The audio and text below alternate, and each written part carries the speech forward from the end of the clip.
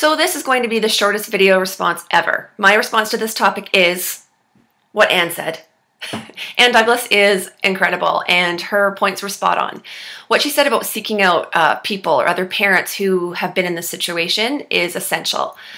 For us, when our daughter was first diagnosed, I went online and found this amazing community of parents who are where we are, and that support has been amazing for us. In terms of the people who are in your life every day, your friends and family, they are a lifeline. They're the people who support you in everything, and somebody to laugh with, and bring you the occasional casserole if you should need it. But for people who in your life who drag you down, the toxics, they make you feel guilty for not being available, or they're always negative, or whatever reason, you may need to consider cutting them loose, because it takes a lot of energy to raise a special needs child, and diverting that attention away from your task to deal with them is not ideal.